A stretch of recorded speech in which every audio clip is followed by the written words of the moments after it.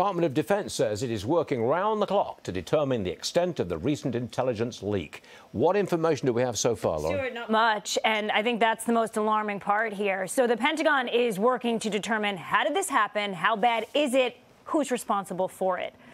We have to talk about the timing. I mean, this is a wartime leak of critical information about Ukraine's air defense vulnerabilities, right when Russia might launch their spring offensive. Ukraine is betrayed here. Why would they ever trust us with intel, right? I mean, that's what you can take out of this.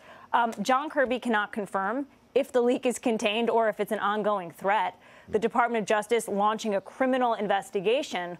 Was this an inside job, or is someone else, another entity, to blame? We do not know. Raises the anxiety level because there's maybe more to come, and we don't know what that more would be if it comes. Jennifer Griffin at Fox is reporting that this could be worse than WikiLeaks. Ouch.